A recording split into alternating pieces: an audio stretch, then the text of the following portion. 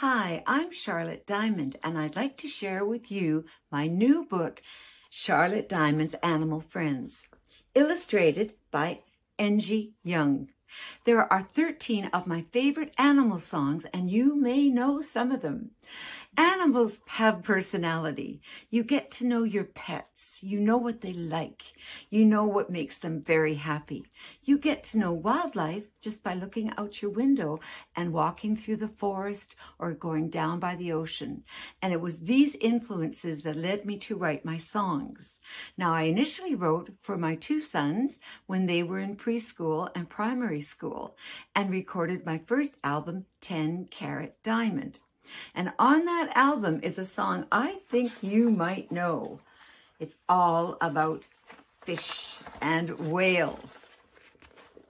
It's the octopus slippery fish. I'll just sing the first verse. Slippery fish, sliding through the water. Slippery fish, gulp, gulp, gulp.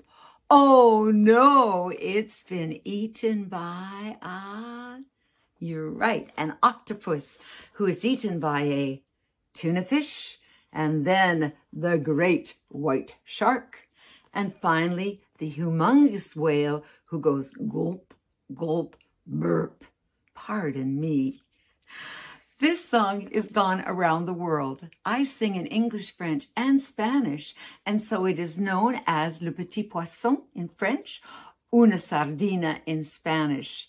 It's just so nice to write songs that are simple. You can add new verses, and I hope that this book is going to inspire that for you. I hope that you're going to enjoy reading my book and that you will learn to change your voice as you read, or act out the song with the slippery fish and the octopus. And write your own verses. I'm so happy when you do that, because songs are just the beginning.